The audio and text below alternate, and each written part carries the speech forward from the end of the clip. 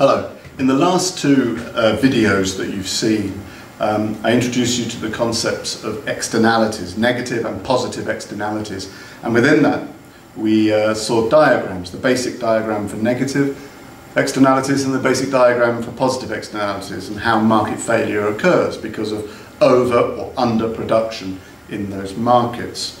But with this video, video 19, I'd like to show you some more diagrams where we look a little deeper at externalities, showing that the externalities that occur may be costs, external costs, or external benefits resulting from separately the production or the consumption of the good. And we can show that in slightly different diagrams. So here we're looking a little deeper. So here we are, video 19, a little deeper with externalities, separating production and consumption externalities on diagrams.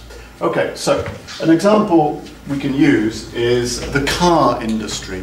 The car industry undoubtedly creates externalities both in the production of the cars and then the using or the consumption of the cars. And I've tried to show that here. So negative externalities in the car industry. During production there is noise pollution, factory emissions, there's pollution from the production of steel as well.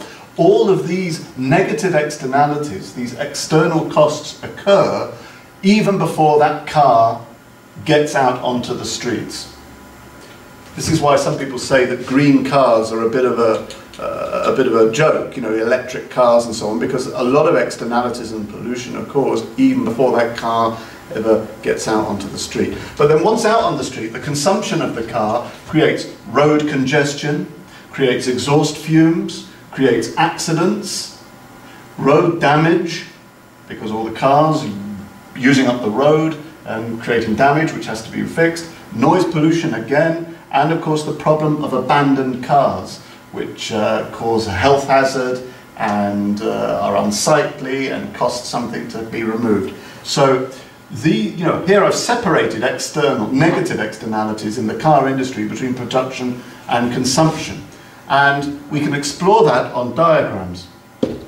So let's draw a negative externality diagram showing production externalities. If an industry creates negative externalities during production, then this is how we can show it on a diagram. Of course, we start all externality diagrams like that, showing the market-generated level of output. Now, if the externalities is marginal private benefit, marginal private cost, and that's the level of output that we would get if we left things to the market mechanism, because buyers and sellers only consider their private costs and their private benefits. Now, if we expand that to show the negative externalities caused by production, we simply draw the diagram that we're used to. We add costs, which lead to external costs, which lead to us drawing now the social cost, the marginal social cost. It's the private costs plus the costs, the external costs, which make social costs.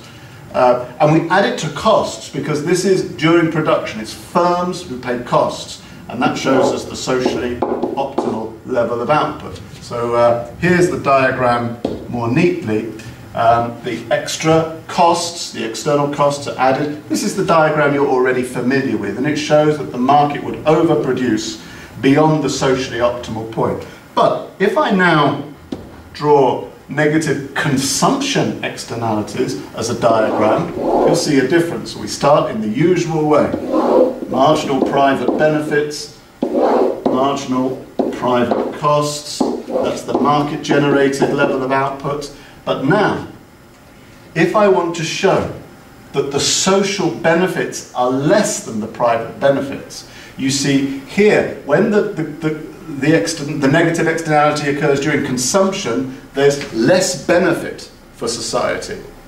The private benefits may be there, but because of the damage done during the consumption of these goods, the rest of society gets a kind of negative benefit, so that I plot the marginal social benefits earlier than the private benefits, reflecting the fact that there is a negative of benefit for the rest of society or the third parties, showing again that the socially optimal level is below the market, and there's the welfare loss. And that's a very poor diagram. I've drawn it very badly, so let me show you a nice neat version of it. There it is.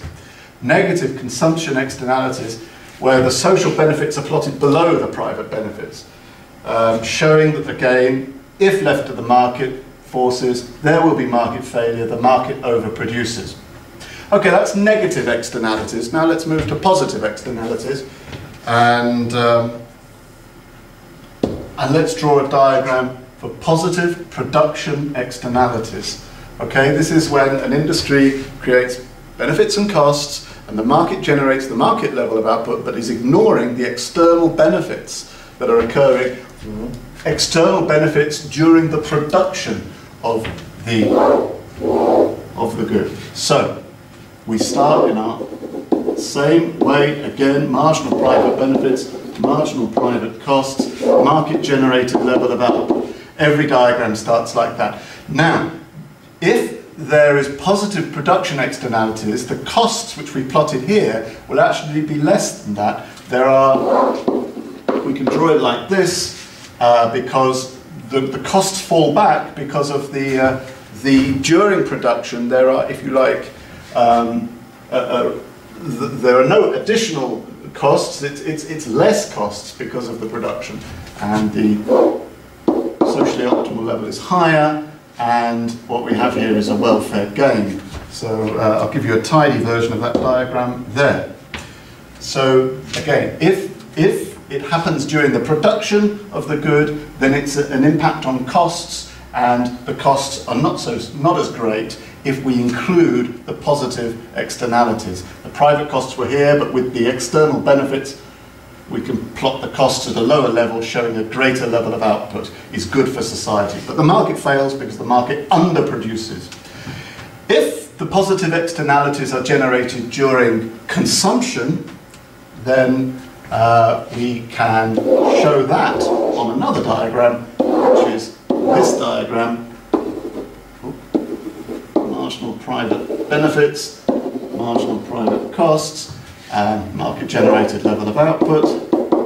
And as we start every diagram like that, but now I'm going to show that in fact during consumption there are more benefits, so the social benefits are greater, marginal social benefits, there aren't any other costs.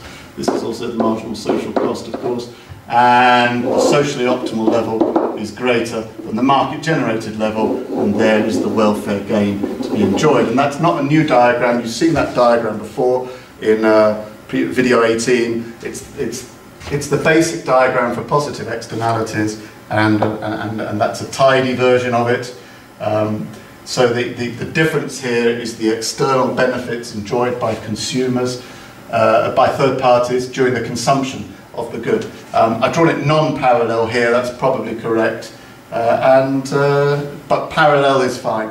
And you see that the market should be producing this much, but the market only underproduces, it only produces this much. There's the market failure. So this video simply expanded your knowledge of diagrams and externalities from 2 diagrams, negative and positive, which is fine just to know those 2, to 4 diagrams, acknowledging that the external costs or the external benefits in negative or positive externalities can be separated into being production externalities or consumption externalities.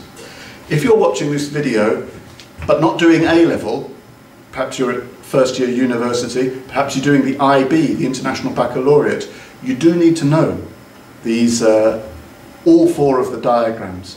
But even if you're only doing A-level and you only need to know 2 diagrams, it's good to know these diagrams because it enhances and enriches your knowledge of externalities. Okay, so that's video 19. Next video, video 20, looks at how we, the government, state, tries to correct market failure. Okay, so I'll see you in that video. Bye-bye.